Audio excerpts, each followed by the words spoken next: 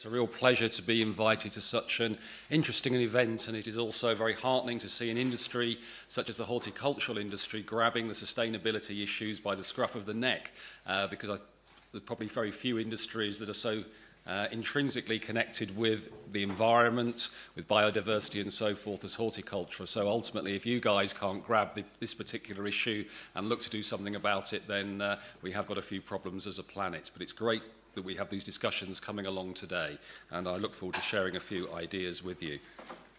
Okay, so I thought we'd start with sort of a kind of quote that wakes everybody up first thing in the morning.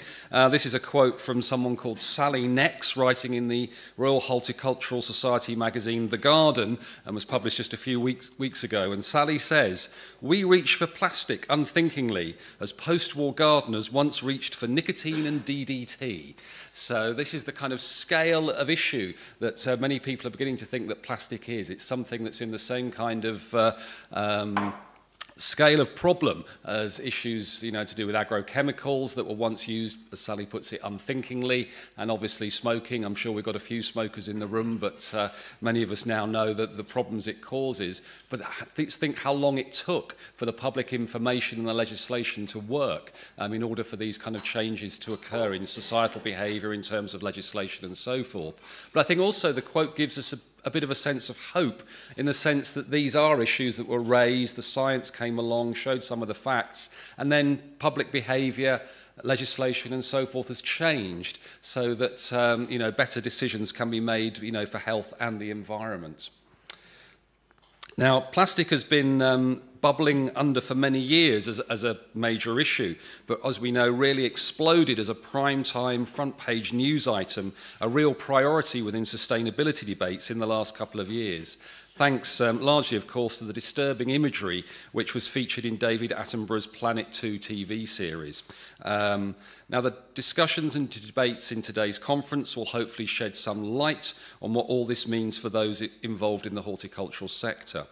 Now, my aim this morning is to provide some context to discussions about plastic, because I think it's very important that we always take all these issues and not just look at them in isolation, but think, well, how do they fit into the broader, bigger context? What are the sustainability issues within which plastic needs to be considered? Because then you can think about the most holistic solutions that are going to produce meaningful change, and it's meaningful change that actually shifts the scientific boundaries that is what is required with these particular issues. So the key issues within my presentation will be as follows. First of all, plastic cannot be looked at in isolation. The challenges are part of the broader sustainability field. Understanding the sustainability impacts of plastic helps us to guide us to find appropriate solutions. Secondly, it's complicated. There are so many types of plastic, as I'm sure we all know, not just in business lives, but in our personal lives, and particularly if you're a UK citizen, trying to cope with the recycling facilities that were offered by our local councils can leave you quite baffled, particularly if you move from one area to another and suddenly things that you could recycle in your previous home, you now can't recycle, or you've got to put in a different bin. You are standing there shuffling pieces of plastic. It's a complicated business. And that is a reality, but one maybe that also needs to be challenged.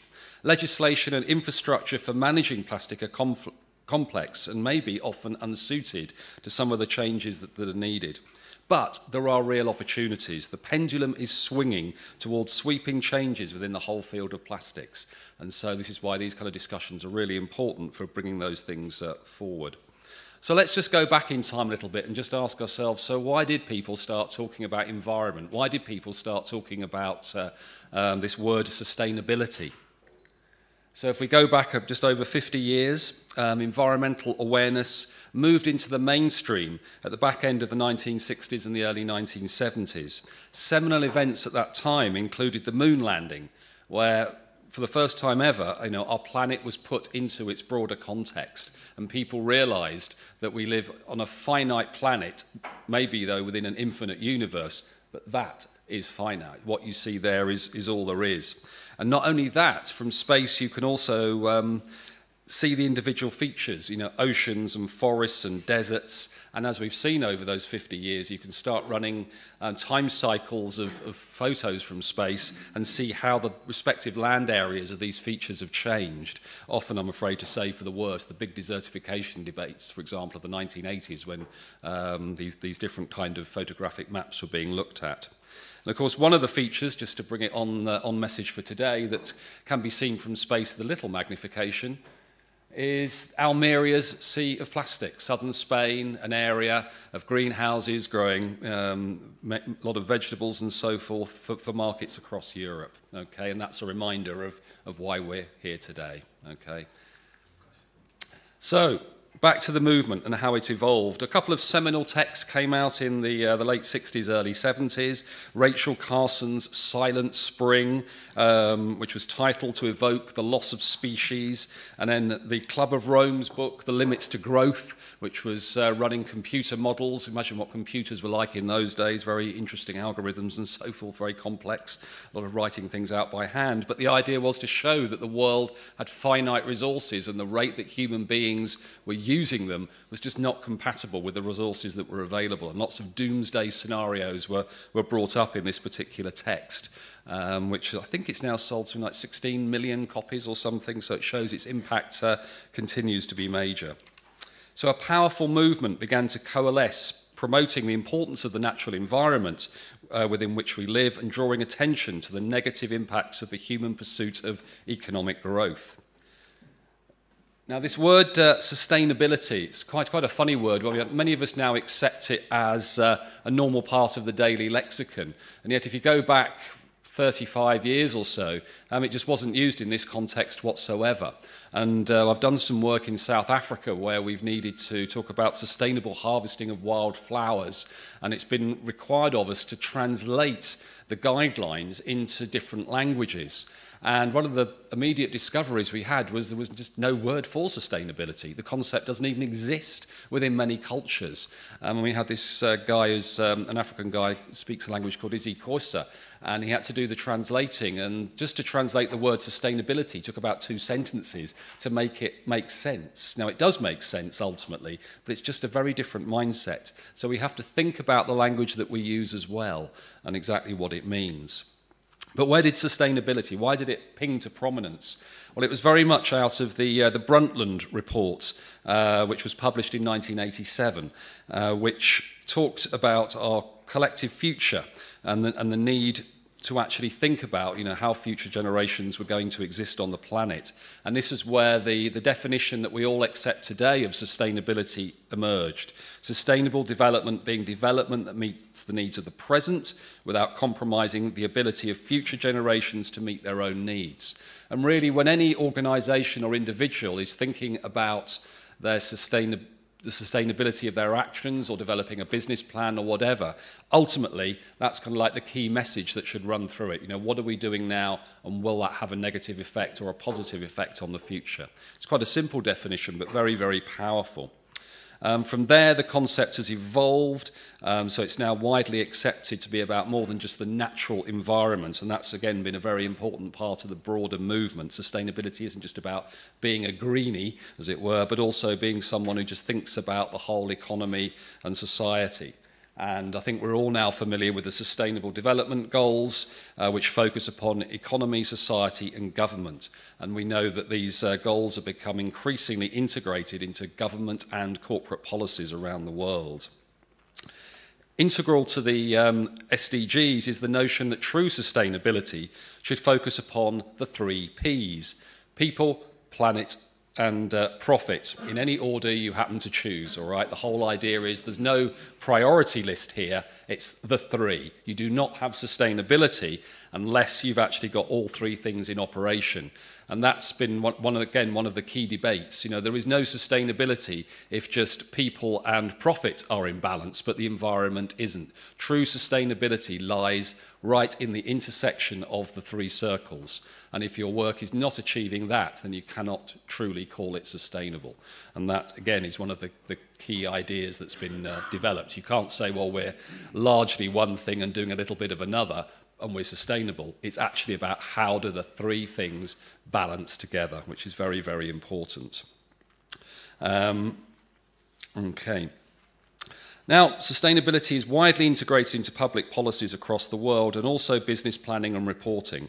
Taking account of sustainability is pretty much now a given for many businesses, and its application is believed to play an important role in ensuring the profitability, productivity and resilience of a firm. Now, the research, particularly in academia and business schools and so forth, is now getting quite sophisticated in terms of saying, how do sustainable actions actually benefit the business? And this is some of the work I've been involved in, talking to people in businesses about how they're meeting the 3 Ps, how it actually benefits their business in a broader sense. And the notions of resilience and productivity are increasingly coming up, and the relationships between different activities and those positive outcomes for business are also been looked at. Now, much of my research has been in South Africa over the last 20 years, where I've spent time working with the flower sector, the fruit sector and the wine sectors. And last year I was involved in a team producing an online training course for people working in those industries to help people working in the industries understand sustainability as a concept a lot better and to try and put it into the context of what it means if you're working in fruit, flowers or wine or whatever.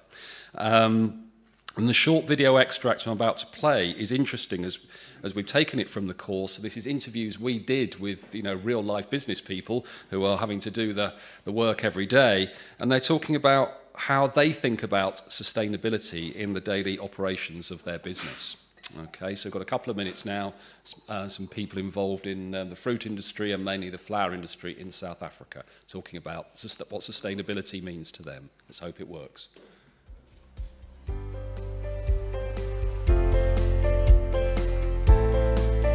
Sustainability is quite a broad term. Building the planet first, so all of the earth and the resources that come from the earth, like the soil and the water, to build a society, so the people that live on the earth and use the resources, and then feeding into an economy. So looking after all 3 of those, people, planet, and then profit, in a way that allows for future generations to carry on. I started a thing in the business. I said everything should have the triple bottom line. So we looked at people, planet, and a product or profit. And we realized that sustainability fits on all of those things. And it just makes a business stronger. Profitability is a given, and being active in the other areas underpins and helps provide a foundation for that profitability. So whether it's staff retention or staff well-being or water management, then those contribute towards the profitability. The sustainability initiative and drive is vital to the responsible marketing of a product as well. And we find that once customers understand that there are these components to the products we sell, they buy into it and they appreciate it. As a food business, I think we have a role to play in supporting the environment, starting from understanding the impact in our own operations as well as in our supply chains. Sustainability is really for us part of our DNA, part of everything what we do. We can't just all days just look at the balance sheet or the profit and loss. It's not going to be sustainable. We need to look at people and we need to look at planet. We as farmers, as agriculture, are so much more dependent on so many resources to be sustainable. So we need to look what we do today. We need to look at our topsoil, we need to look at our drainage, quality of our water, our rivers. If we don't do this, it's going to be a very short journey, and a lot of our investment is long-term. The whole sustainability drive is a global expectation. We find from all of our customers overseas and even locally that sustainability has to be part of the core values of your business. We give preferential procurement to suppliers who are on this sustainability journey with us. Okay, well I hope you found some points of interest within those comments from these entrepreneurs out in South Africa, all of whom are incredible business people, which is why we brought them into this particular project. But I think what's interesting within there is you're getting different dimensions. You've got Bayers talking about the impacts, how you've got to actually manage your resource so that you can produce your flowers. If you're not looking after your soil, you're not looking after your water, particularly in their case where, you're very reliant upon natural resource flows, you've got problems ahead. You've then got Anthony from Intaba is talking about the market and what the market expects of them and so forth. And Anthony does supply into the UK, but they also supply Woolworths, who are a leading top-end retailer in South Africa, who have very high sustainability credentials, and we'll be hearing a little bit more about those in a moment. So that's, the perspective of real people doing the real thing on the ground and having to make a profit in order to survive. So let's go back to sustainability. Why has sustainability as an issue gained such reach and prominence? Well, here we have one of, if you're going to talk about sustainability as an academic, you've got to have a scary graph with things going upwards and some red shading and so forth, just to make things look really, really awful. So here's my contribution to that particular trend. Simply put, though, the extent of challenges the planet and the species on it, where we're at, is basically judged now by most analysts to be a crisis. There are many dimensions to this crisis in terms of soil, in terms of water, in terms of air, and of course the overarching spectre of climate change. Now, climate change, is pretty much accepted by most scientists now that it's a given, that you're actually not just a given as a fact, but it's given that there'll be a 1.5 degree rise in temperature in the very near future. The latest predictive models coming out are showing that the 1.5 point will be reached a lot sooner than had been predicted just a few years earlier. And you're probably looking at 2 degrees. Now, 2 degrees, if you live in the UK or Holland, you probably think, well, fine, make life a little bit warmer. But actually, it's the impact upon the systems that drive the weather that are so problematic. It totally alters the dynamics of weather systems and tends to produce, shifts in where the jet stream occurs, and when the jet streams move, then all kinds of chaos is evoked because different types of weather system will start occurring in other places and in a much more intense form.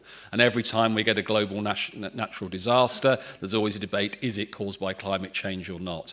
Well, it hardly matters whether you can actually prove the link for any given thing. The point is the temperature is going up, and all the science indicates that that is going to create more and more problems. And certainly as horticulturalists, what you're going to be able to grow in different environments will shift. And in South Africa, in the Western Cape, which I'm sure many of you know is a wonderful area for growing fruit, horticultural products, there are real concerns. People in the last couple of decades are seeing major shifts in what you can grow where. Literally, you're just having to move further around the mountain or further up the mountain or whatever to grow different crops, which is highly problematic. Okay. So what this has led is to the current era in the planet's history being named the Anthropocene, meaning the time period during which human activity has been the dominant influence on climate and the environment, which is quite an achievement really for one particular species to manage that. But whenever one looks at these kind of graphs, and you look over the long time periods over hundreds of thousands or millions of years, it is quite astonishing to see the changes that have occurred literally in a couple of hundred years. And then the projections as to what's going to happen going forward are even more significant. So we talk about the human touch. Well, there are few things that better capture the human touch than plastics. And plastics are very much part of the sustainability crisis. We just all accept plastics are part of our everyday life, okay?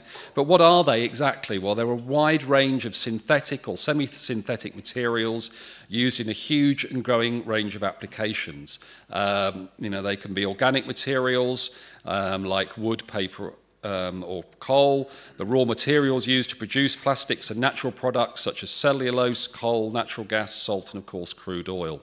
And then, the chemical engineers get involved and produce these amazing substances that are of great practical use. Everywhere you look, you will find plastics these days. We use plastic products to make our lives cleaner, easier, safer, and more enjoyable. We find plastics in the clothes we wear, the houses we live in, and the cars we travel in, the toys our children play with, the televisions we watch, and so forth. Everything contains plastics.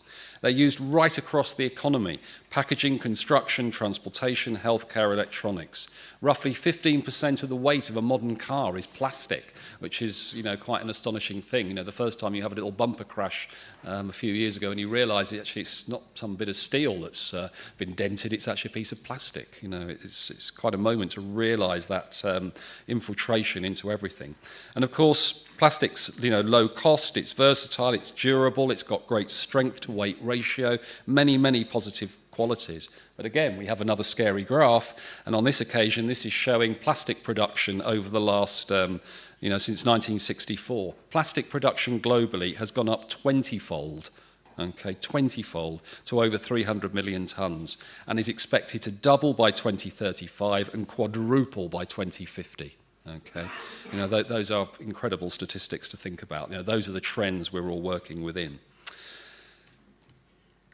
So, plastics and sustainability. Well, first of all, the good news. There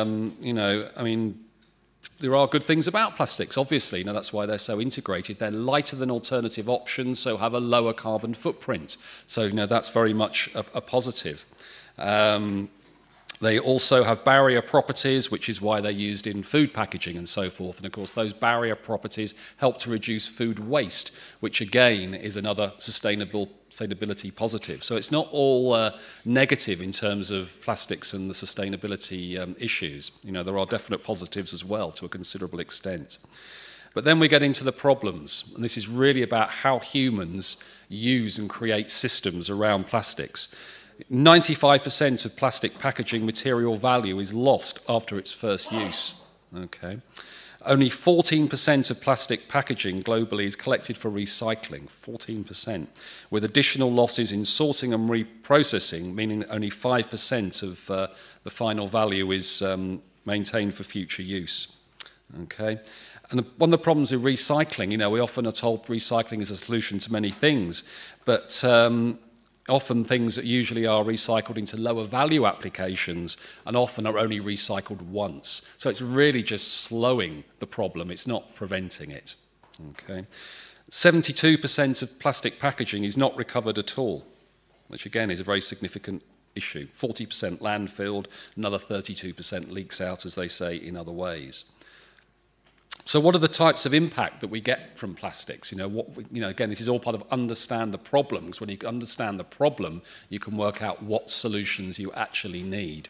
And the problem has varying dimensions. To me, the most significant is the contribution to climate change. The plastic industry uses about 6% of the world's oil production, which is equivalent to the oil production of the global aviation sector. And it is predicted that the plastic sector could account for 20% of total consumption of oil by 2050. So that contribution to greenhouse gases, to climate change, which is the biggest threat of all, is very significant. And greenhouse gas emissions result from production and after-use incineration as well. In 2012, emissions from production and after-use pathways amounted to 390 million tonnes of CO2. And it's predicted that the plastic sector will account for 15% of the global carbon budget by 2050, which is obviously very significant. Environmental health, yes, go back to Blue Planet 2 and so forth. The degradation of natural systems as a result of the leakage of plastic, especially the ocean. And again, the statistics, the ratio of fish in the ocean by weight currently is 1 to 5 plastics to fish, but that's predicted to even up to 1 to 1 by 2050. I'm not even sure whether they're taking into account the amount of plastic the fish have ingested in that as well, because that would alter that equation to something even worse. At least 8 million tonnes of plastic leak into the oceans each year. Okay, so that's a very significant impact. And that's not just an environmental impact, something for the green people to worry about. It has economic costs. The costs of clear up the impacts on fishing industries and so forth. We can see there that the cost of tourism, fishing and shipping in the Asia-Pacific Economic Cooperation region is worked out at being about $1.3 billion a year. So it's very significant impacts. Health. There's still a lot of research to be done on exactly what impacts plastic has upon all our health. But this comes from what they call I love this phrase, substances of concern, it says in the literature, which are within plastics. These are the additives which can contain impurities and contaminants. And it's known that when plastic is burnt, these are released. But as I say, still much more research needs to be done on those particular outcomes, but it's definitely there as a problem. So, attitudinal shift, the blue planet effect. There's been a marked shift in attitudes to plastic since the broadcasting of Sir David Attenborough's series.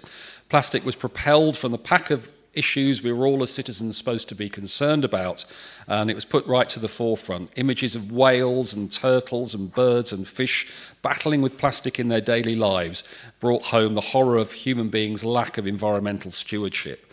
It was so bad that even the UK politicians promised action, which these days you can probably realise takes something, although we also know they're very good at saying they're going to do one thing and never doing it. But Michael Gove was running around the day after seeing a whale dying horribly on the programme and said action would occur. So we'll have to make him follow up on that if he does become our leader.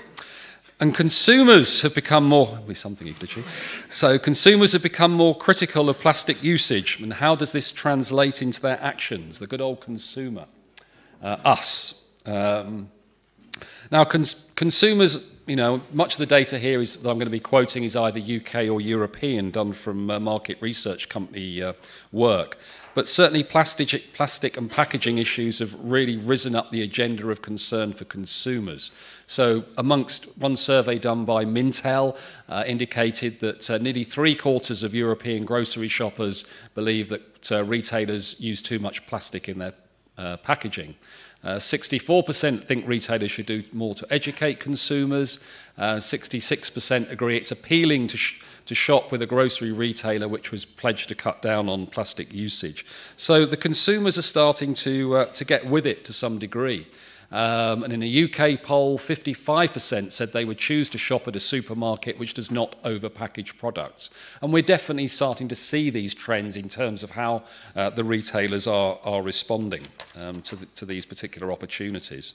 But the problem with us, we're all consumers, is we're very fickle, I'm afraid to say. And all the marketing people do their research. There are different categories of consumers, so you'll always get your consumer activists, the small percentage who will never do, in their view, the wrong thing, and other people who will try and do the right thing, and then probably the rest of us. But we tend to follow trends rather than create them, and ultimately convenience and price tend to be the key for changing people's habits. Okay. So what about the retailers? Are they leading the way? Well, most retailers, and I say most, not all, most UK at least retailers have policies on plastic. Okay, Tesco, for example, says it's going to reduce packaging, make it recyclable or compostable by 2025, all of it. Sainsbury's are going to reduce their own brand packaging by 50% by 2020. In South Africa, as I mentioned earlier, Woolworths, they have a suite of policies because of the particular consumer market they're driving at. They want all packaging to be either reusable or recyclable in 3 years' time, and to phase out single-use plastic bags by next year. And just to bring the horticultural theme in, here's a bunch of proteas sold by Woolworths, which I picked up a couple of years ago. Notice no packaging on it at all, no cellophane. The label is a nice piece of recycled cardboard, which is attached with string, not with plastic, and it's all part of their, let's make all this very sustainable and environmental. And if you look at the marketing, it's linked to the sale of the indigenous, product as well, the local indigenous product. So, they're playing very much a marketing game there. But there's a very definite effort with that particular product line to be showing what can be done. But as I'm sure some of you know, with proteas, they're a little bit hardier than most flowers, so you can sort of get away without necessarily protecting them with packaging wrap in the way that maybe you can't with some others. But it's an interesting step forward, an interesting initiative to do that. And it was nice for once to buy some flowers and not then have to work out what on earth you do with this wrap you just no longer need and, nothing to do with it, as it were. Looking through retailer policies in the UK, what struck me very much is how different they all are. They all pick out different things they're going to focus on. Are they going to go for biodegradable? Is it only going to be own brand stuff they focus on? They all have different time frames. Some focus on plastic bags, some don't. So there's lots of interesting things there, but it's also worrying. Really, there should be joined up approach to this stuff would be much more sensible, so that ideas and innovation can be shared. Now, plastics in horticulture, a business for you guys. Yeah, I mean, obviously, you know, plastic's integral to everything that you do, all the way from production through to consumption. Best known examples being the use of plastic sheeting for greenhouses, you know, the infamous sea of plastic, Almeria again. And it's got a little example for you here which shows the double thinking of retailers, okay? This is a farm in South Africa. I took this picture 12 months ago. And this is, I think he's a plum producer, and those poles are going in the ground because the retailer have instructed the producer to put plastic sheeting over the orchards they're planting to avoid sun marks on the fruit. Now, according to the producer, this will have no impact whatsoever on quality. It's purely a visual appearance issue. So the retailer, this particular retailer has very high standards, they claim in all their literature around sustainability, are forcing something to be done which costs the producer money, which I'm sure is something you would all appreciate is not the greatest thing, for no improvement in price, for no improvement in quality apart from appearance, and with a massive sustainability footprint as well, because that whole area now will be covered in plastic 4 meters off the ground or whatever. So, you know, double think with retailers and, of course, consumers, because why are consumers bothered about the odd small brown mark that shows the sun has actually got near your product? Other issues, well, yeah, we're going to hear more about this. The black plastic conundrum. Pots and trays are obviously integral to everything that your industry does, but the black pots and trays in particular, as you know, are very problematic because of the problems in terms of recycling them and so forth. But look at the numbers again. You know, in the UK, 300 to 400 million plastic pots go to landfill or incineration every year. And only 9 out of 75 UK councils offer proper recycling facilities. So again, as a consumer, you stand there just baffled as to what exactly you're supposed to do. But of course, there are innovators, and there are some in the room today, pushing out solutions, you know, non-black plastic pots, biodegradable trays and packaging and so forth. So for every problem, there's somebody looking for the business opportunity to create the solution. But the challenge is, again, we get back to this thing, it's complicated. You know, what can be recycled? Can it be recycled efficiently? Can it be recycled in your area? You know, it's quite easy to get disheartened around some of these issues. And innovations do not, I'm afraid to say, always solve the biggest problems of all. For example, some degradable plastics, which sound great, you know, you can say we're selling degradable plastics, but, you know, you've then got to dispose of them, you know, properly. Which is fine if you've got the facilities to do that. But those degradable plastics can also create greater emissions and take a longer time to break down. So they have other sustainability issues attached to them, which maybe weren't thought about or realised at the point of design. Depends very much on the products concerned. Consumers like the idea of degradable pots. But consumers don't like it when those pots break easily. And I had exactly that experience the other week buying some bedding plants in a UK supermarket, very thin plastic trays. Obviously, they're trying to reduce the amount of plastic used. And as I walked out of the store, the plastic snapped and scattering peat, or well, hopefully not peat, maybe compost, and flowers all over the entrance to Asda in Rugby. And it also led to some very inappropriate language for the family walking behind me, but never mind. But these things do affect you as a consumer. You know, it doesn't make your life easy, and I'm afraid we've all got very pampered and we expect everything to work easily for us. Now let's have a little look at some of the bigger drivers towards alternatives. As I'm sure many of you know, a big organisation doing a lot of work in this sphere is the Ellen MacArthur Foundation, who are driving the new plastics economy, which is demonstrated on this screen. And there's some absolutely brilliant work being done in collaboration with many organisations, businesses, governments and so forth, to really push what they call the new plastics economy, where the key features include creating an effective after-use plastic economy, drastically reducing the leakage of plastic into natural systems, and crucially as well, decoupling plastic from fossil feedbacks, using renewably sourced feedstocks. Thus, you have your reuse, recycle, and renewable. This time, the 3 Rs. All right, so we're moving through the alphabet. We've had 3 Ps, now we're on to the 3 Rs. But these are absolutely essential. Now, the virgin feedstock thing is critical. What this basically means is use less oil, all right, in the process. Because the threat is huge. Even if global recycling rates rise by 50% in the next 30 years, the amount of virgin feedstock required will still double. Okay, so that's the amount of oil that will be needed. And our dear friends, the petrochemical companies, of course, are looking at their future business plans. They realise that oil-based products as fuels are under threat for varying reasons and are really investing in plastics for the future going forward. So there's going to be a big push from them in terms of plastic products in order to keep their multi-billion-dollar industries going. Now, options for decoupling include developing renewable sources, such as converting greenhouse gases. I don't know how the engineers do this, but they do. Converting CO2 and methane into plastics. Now, one of my colleagues is involved in the biomass to plastics work. There's work going on in this country, Holland and the East China Sea region, to experiment with seaweed as an alternative source for plastic manufacture. And products are reaching the marketplace, such as biodegradable cups, which pass the shelf life gap test, another concept to learn for today, which is the time difference between the life expectancy of the product, i.e. when we'll use it, and the life of the container that product came in. So with some things, it may be a matter of hours or days that the product is in the container, but the container itself may take several hundred years to degrade. So what we're trying to do is reduce that shelf life gap. And a lot of research is going on. For example, seaweed farming at scale, is a very interesting concept. The after-use economy, it's vital to capture more material value and reduce leakage into natural systems. Only, as we said before, only 5% of the material value of plastics is captured post-use. This is a resource that's wasted. It needs to be used.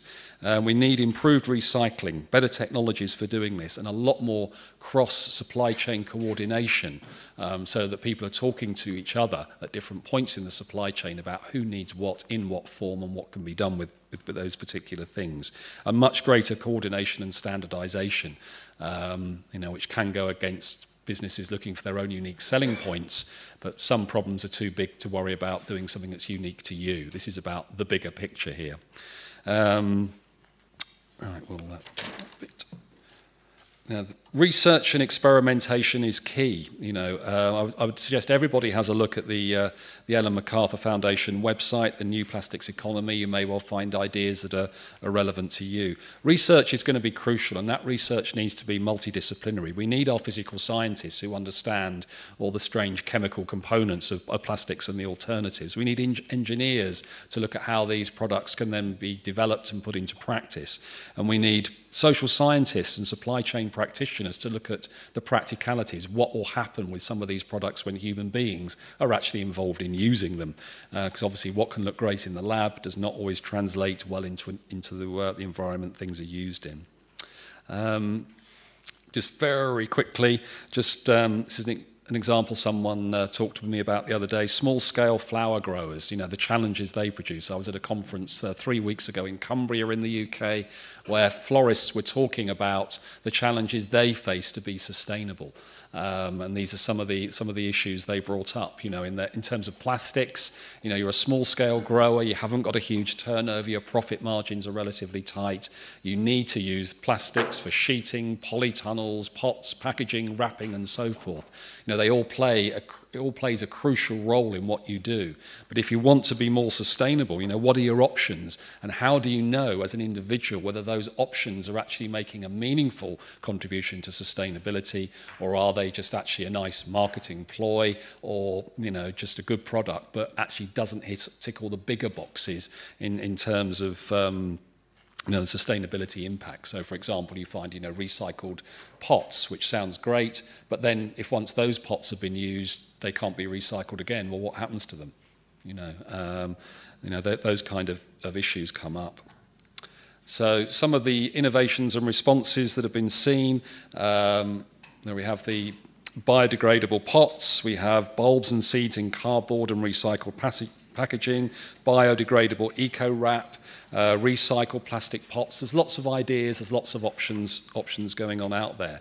And what's really heartening is to see the evidence of innovation and change and response to the market. And what was particularly heartening was listening to people saying, no, this stuff matters. We really do want to make a difference and change practices, and our consumers are interested in this. So, heading towards the summary.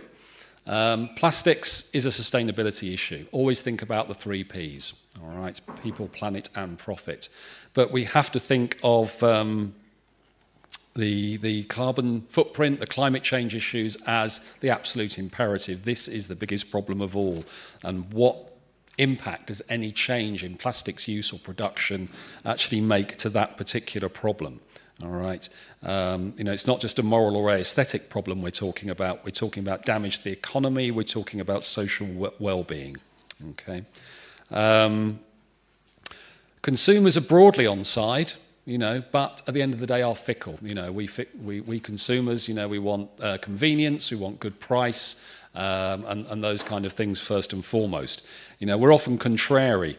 We will change our patterns of behaviour, but often when we're led to it, which is where the plastic bag thing came in. At the end of the day, we all knew that we shouldn't be using plastic bags, but how many of us took action until the supermarket started charging, and so forth? It takes, we're often grudgingly led by legislation and price. Convenience, practicality and value often come first. But once people get on the bandwagon, they suddenly become very enthusiastic. So that's something to go for. The status quo isn't acceptable. Things do need to change. There's no doubt about that. So it's all very well saying, these are a load of problems. Well, what are we all doing? What can we all do? Well, at Coventry University, we've got all kinds of research projects going on to understand consumers and their attitudes and responses to sustainability issues and so forth. My colleague Benny is doing a lot of work, or looking to do a lot of work in Indonesia around bioplastics, using seaweed and cassava as options for producing products. A lot of technical innovation going on, and talking with social scientists like me about the real world interface. What will happen when consumers get confronted with a product made from seaweed? Will they adopt it? Will how they use it affect its own sustainability? Those are big issues.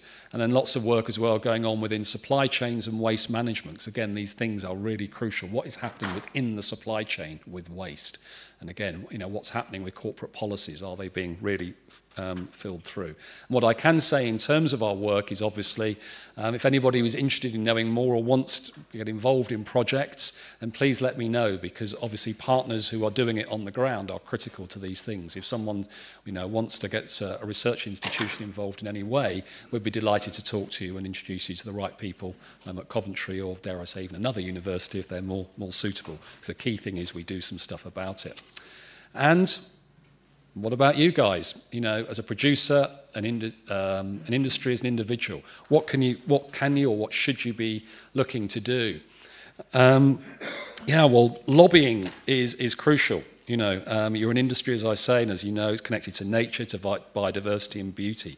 You've got a strong imperative for actually protecting, these parts of your own business. And lobbying decision makers is critical.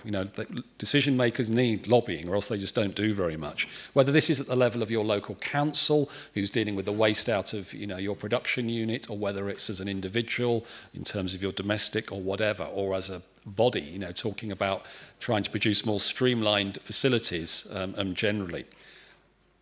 Engagement, engage with the debates, which is great that today is happening, and organisations seeking to make change, such as research institutes, think tanks, other lobbying groups.